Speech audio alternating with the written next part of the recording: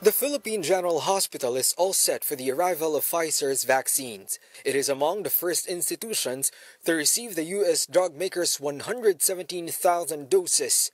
But they have one problem: the supply of low dead space syringes. These would help maximize the use of Pfizer vaccines. All set na po except for the low dead space syringe. Yun lang pong hindi namin mahanap. Kahit saan po kami maghanap na supplier, wala po.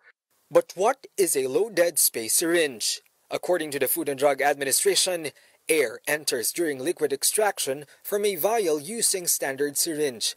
This causes bubbling. This bubble must be removed. But some liquid will also be drawn out in the process, putting it to waste.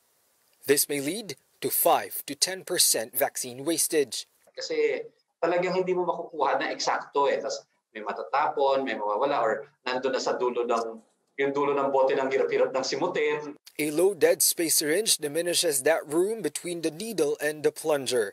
FDA Director General Eric Domingos says using this for Pfizer shots increases the 5-dose to 6.